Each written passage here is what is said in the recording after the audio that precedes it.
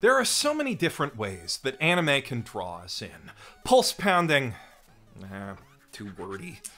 So, Oshi no Ko. It's an anime with an opening, and you don't need me to tell you that opening's pretty great. It was the #1 song in the world outside America. I'm sure you've heard it in a lot of TikToks. And today, we're here to analyze a bit of the song itself, but mostly the animation that goes with it in the opening credits, which is full of symbolism and cinematic storytelling that conveys way more about the show than you might have realized. Not nearly as much as the Chainsaw Man OP, as you can probably tell from the timestamp, but that's why I have this second channel, so I can do these sort of short, fun, analytical videos again without risking the algorithm's wrath against the bigger stuff on Mother's Basement, where, funny coincidence, I just today also posted a big honkin' look back at the whole first season of Oshi no Ko. And I'd really like to keep this analysis nice and light to give you time to go check that out when we're done, so let's dive right in. As the OP begins, we slowly zoom in on the TV/I Hoshino Shrine and Sarina's dark, recently vacated hospital room, with 5 of our principal performer's eyes fading into superimposed view and turning to the camera one after another. An optimistic interpretation of this scene is this is a night when Sarina is sneaking around the hospital or practicing her dancing, whereas a pessimistic,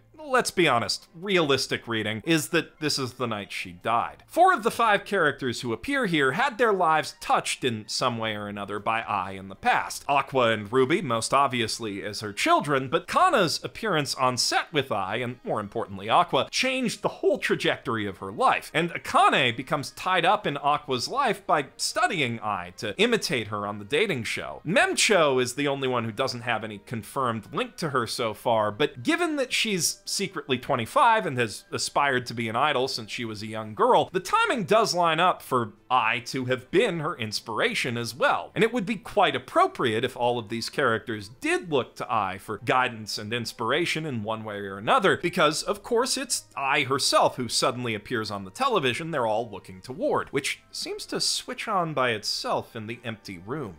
Spooky. As is the way she fades into static at the end of the shot transition. She's animated very smoothly here, singing and bobbing her head along to the lyrics of Idol, which makes sense as YOASOBI wrote it as her character song, but there's something else that's interesting about how Ai's animated here, or rather, how she's framed. Unlike every other character in the OP so far, we can't see Ai's eyes, and we won't for quite some time until a key emotional beat later on. Eyes are, of course, the windows of the soul. They can tell us so much about a person with a single glance. And indeed, they do exactly that in this sequence. Aqua, Ruby, Kana, Mem-cho, and Akane all convey a little bit about their personalities just by how they look at the camera. And by hiding Ai's eyes from us, the OP thus implies some sense of mystery around who she really is, which is, of course, one of the main driving factors behind Aqua's obsession with the mystery of her murder, the feeling that he and Ruby never really knew their mother. But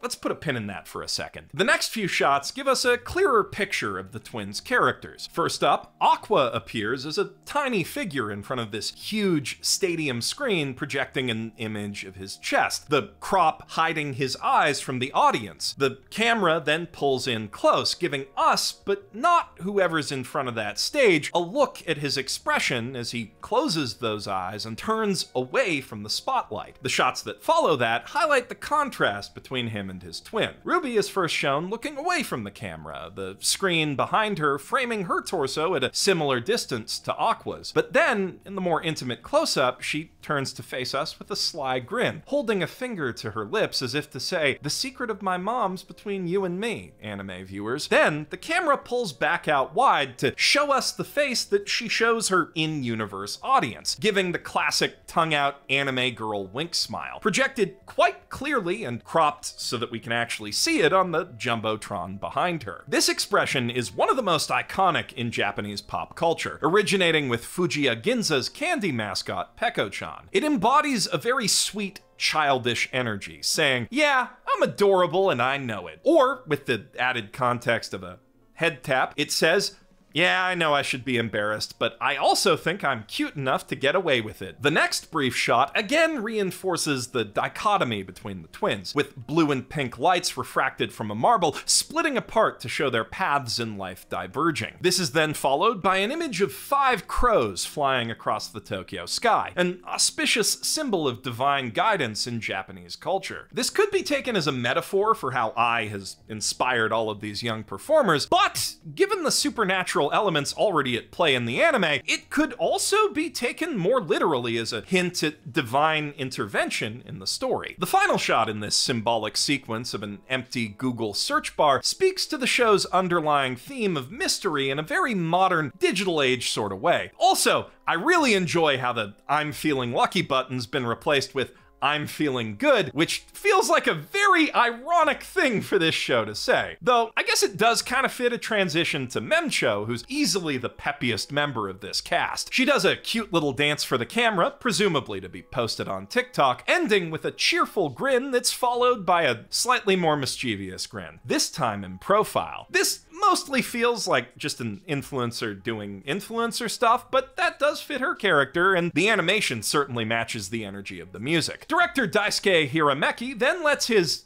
let's be honest, very relatable Kana Arima bias show here by making her character intro more than twice as long and way more detailed. We start with a snap tilt wide shot, fading to a close-up of Kana sitting with a bemused smile in the leaky warehouse set of Sweet Today. This plays over the lyrics, "There's none of this and none of that," which references the idol industry taboo against idols dating and doing other stuff, which is appropriate to the scene considering the scene they shoot here is a confrontation with the heroine's stalker, where Aqua delivers a performance based on the idol stalker who killed Ai for breaking that taboo. The next lines, "What's your type? Who are you dating? Come on, answer," follow up on that idea by echoing the incessant questions that idols need to face in the press, and over those lines, we see shots of Kana stalking Aqua in the school hallway, then zooming in on him with her fingers, which seems to foreshadow the shot from the finale where she focuses in on her crush in the middle of B. Komachi's debut performance at Idolfest. Now, we don't actually clearly see Aqua in that second shot, but the idea that she's focusing on him is reinforced by the cut to Akane, who, of course, becomes his work girlfriend over the course of the season, and also, as we learn in the season 1 finale, has some beef with Kana dating back to when they were both child actors. Though this particular sequence doesn't directly reference that. Instead, like the last 2 girls, the shot mainly tells us what Akane's career is by placing her on a stage, while the rain falling around her as she stands barefoot and the lights blinking out in the wide shot foreshadow the night that she tries to take her own life. We learn all that in the space of 2 seconds. That is some mighty efficient visual storytelling. As the song shifts into its pre-chorus, the OP shifts focus to Aqua, starting in his past life as Dr. Goro. He stands as a frail outline in this vast darkness, lab coat blowing in the wind as a few shaking red glow sticks emerge from the shadows like the eyes of hungry predators. This symbolizes his first second-hand glimpse of what it's like to stand in the spotlight as he works to deliver Ai's babies. Also, the fact that he's about to be killed by a rabid fan. The OP then captures that moment symbolically in the heavily stylized shot of his old glasses being shattered as he falls off the cliff. But there's also a double meaning in that those glasses are literally rose-tinted, or at least the background behind them is, alluding to the disillusionment with the entertainment world that grows within him during his life as Aqua, who's then shown as a teenager silhouetted against what's now a sea of penlights thrusting in time with the oi, oi, oi of the backup singers. After that, my interpretation of that rose coloring is reinforced by a shot of a single rose withering under a bright blue flame, which, if you're even slightly familiar with Japanese folklore, you'll instantly recognize as a hitodama, the lingering soul of the dead. Taking all of that imagery together, it's easy to interpret this shot as a symbol of the moment that Ai was killed with a knife hidden in a bouquet. That tragic fate is evoked once again as the spotlights flare up and Ai takes the stage to sing the chorus. The moment the lights behind her switch from pink to white, the lasers in front also form an X right over the spot where she's going to be stabbed. Also note that we still haven't been shown Ai's eyes, and it's finally time to get into why. The lyrics of the pre-chorus that plays over these last few shots about not understanding love or being able to tell truth from lies, of course describe Ai's own inner turmoil, but they also get to the root of Aqua's obsession, the feeling that he never truly understood his idol, his mother, right up to the bitter end. Speaking of bitter, the 3-shot montage leading into the chorus proper highlights our hero's feelings of isolation and loss directly. The cold, dark day of Ai's funeral in her empty apartment. The Ai's eternal fan badge that he kept tucked away in his lanyard as a doctor. And,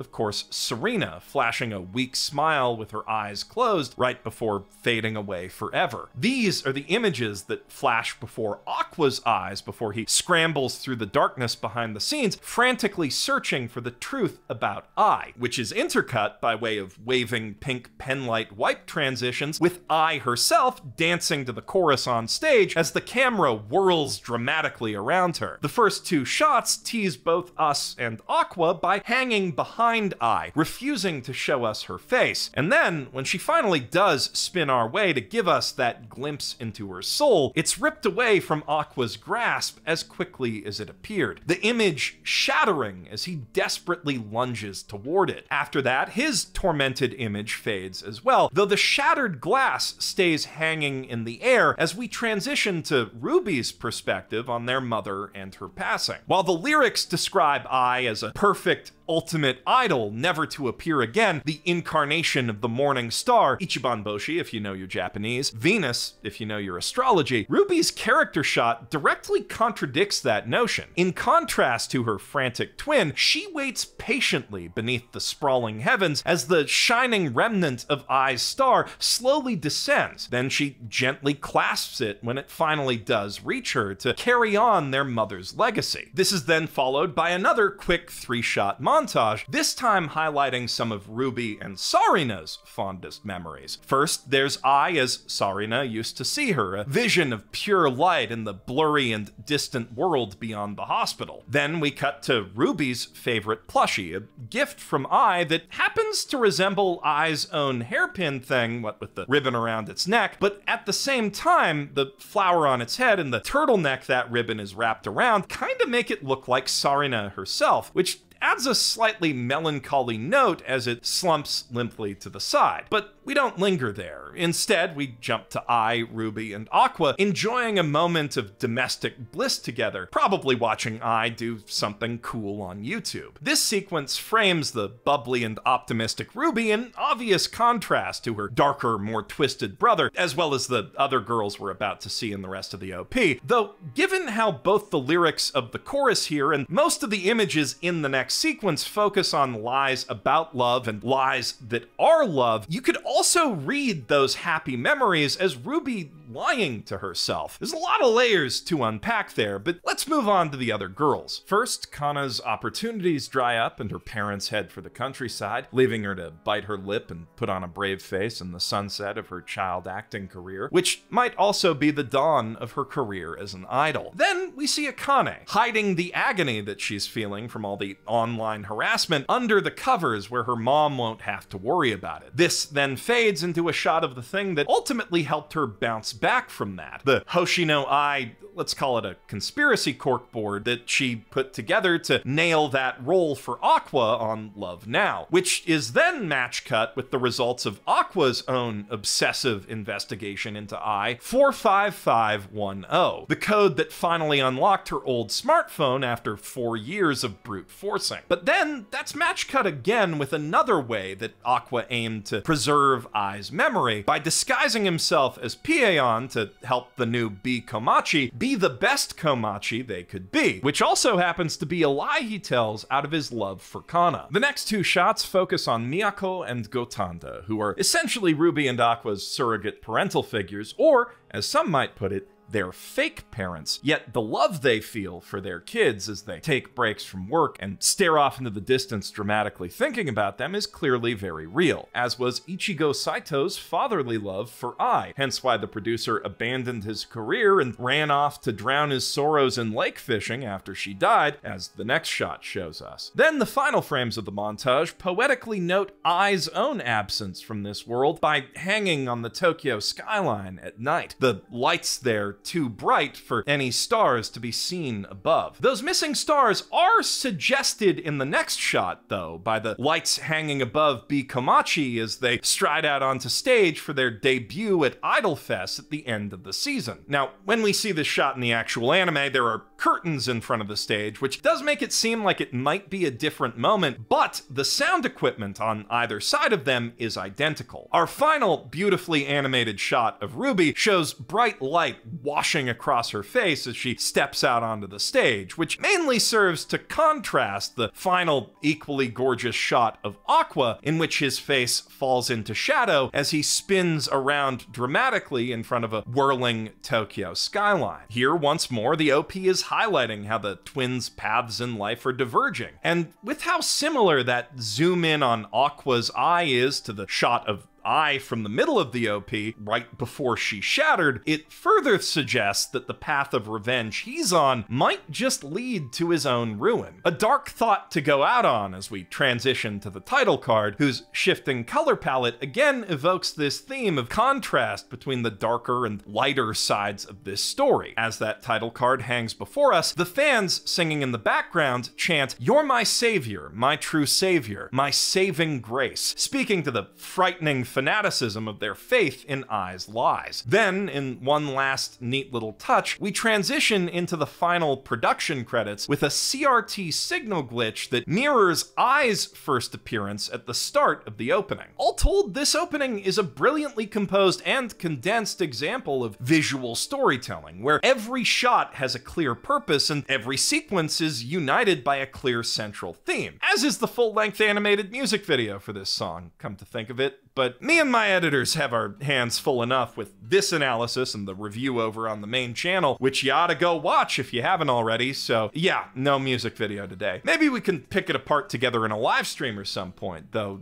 then I'd really be opening myself up to spoilers, because full disclosure, I haven't actually read ahead in the manga yet. This analysis was solely based on watching the first season and reading the first volume, meaning I almost certainly missed some key bits of foreshadowing or character details that are only revealed later on. I wouldn't be surprised if there was more to that shot of mem-cho, for instance. Now that we're waiting on season 2, though, I probably am gonna crack and start reading ahead before too long. And hey, if you want to read ahead with me, or just see how the anime differs from its source material, they just so happen to have that manga over on Bookwalker, Kadokawa's extremely high-quality official ebook service. And I just so happen to have a Bookwalker discount code, BASEMENT, that'll give any new user 500 yen off any book on the store, so do with that information what you will. Peace out, bitches.